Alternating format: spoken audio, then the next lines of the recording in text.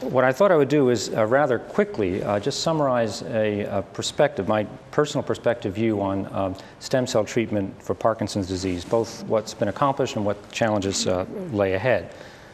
And you've had a very good introduction, I think, to many of the issues I want to discuss, so it'll help me speed things along. But let me just show you this schematic view of the human brain and highlight the fact that the cells of interest are these dopamine-producing neurons that are in an area of the midbrain, the substantia nigra. It's shown here with those brackets.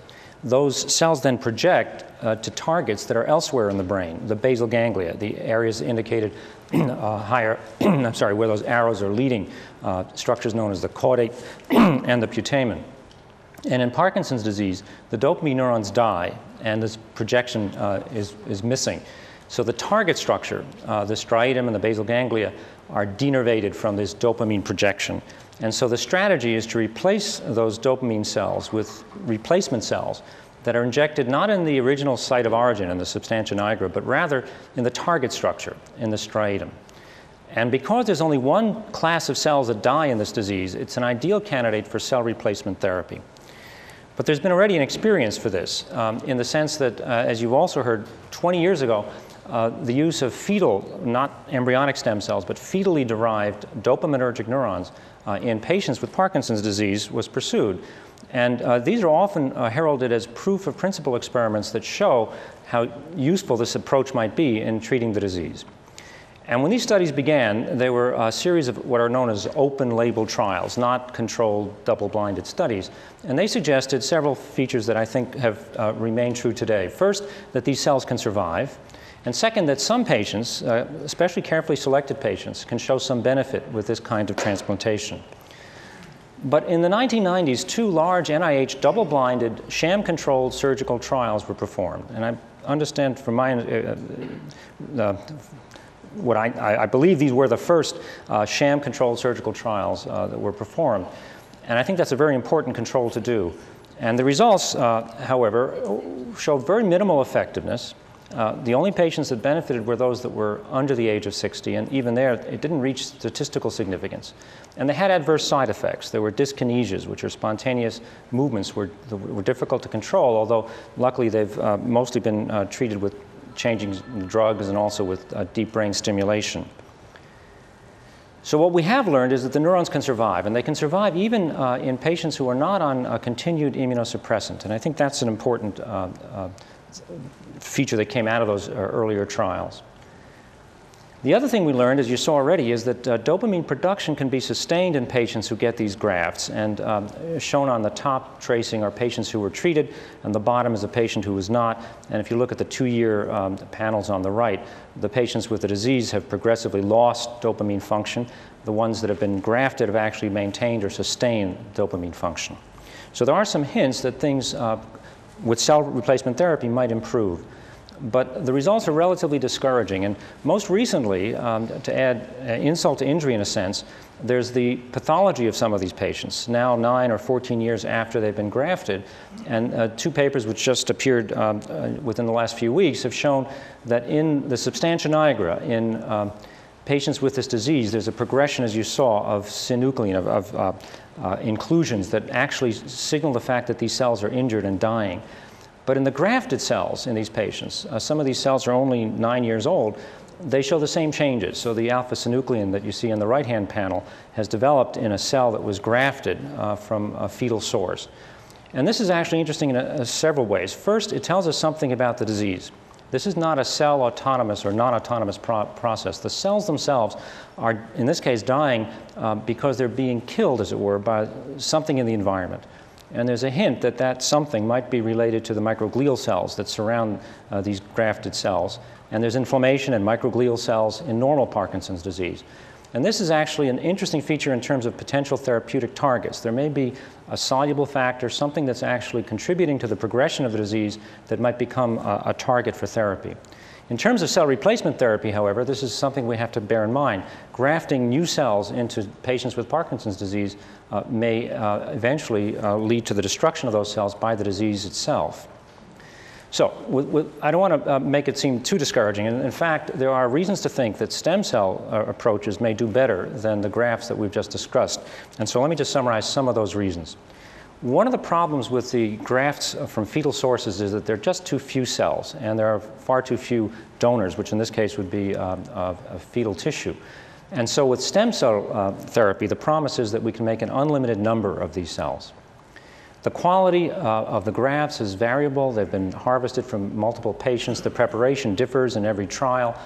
With stem cell approaches, one hopes that the standardization and the defining of the particular cell types will lead to better results. The migration and integration of these grafts has not been very good. Most of the cells don't leave the sites of injection, but there's some evidence that embryonic fetal-derived stem cells will actually integrate much better. And finally, there's the issue of graft rejection, which might be perhaps the most important reason that these earlier trials have not been as encouraging as we'd hoped. And there are strategies one can use with engineered stem cells that can make them patient-specific and reduce the risk of inflammation and graft rejection.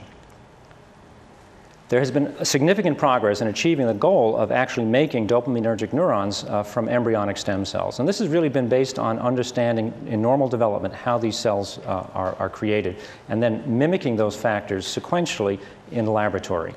And so Lawrence Studer, for example, has a few years ago now devised a protocol that you can use to take an undifferentiated embryonic stem cell and turn it into a very large number of these dopamine-producing cells that would be ideal for the transplantation in patients with Parkinson's disease. So we've succeeded in understanding a great deal about how to make these cells in a laboratory from human stem cell sources. Now, I'd like to spend a few minutes about alternative approaches, and one in particular that my colleagues and I have been trying at UCSF. And it's not a replacement for the dopamine cells, the ones that are lost in the disease, but it's a strategy to deal with what happens as a consequence of the loss of those cells. So this is now not a human, but in a rodent. The dopamine projection is very much the same, and you can create a Parkinson's disease model by lesioning those cells and denervating that dopamine projection to the striatum, and you can then inject dopamine-producing cells into the target, just as you would in the human. What we've decided to do is not inject the dopamine cells, but inhibitory interneurons into the target, because we're trying to restore the balance of activity in the circuits in that part of the brain. As a consequence of the loss of the dopamine neurons, those cells become overactive. And by inhibiting them, by transplanting or grafting local inhibitory neurons, we might be able to restore that motor balance. And so I'm afraid you may not be able to see this. It's a little dark. But this shows the little green cells, which you can't see, that have been grafted into this structure. And maybe you can see those little dots.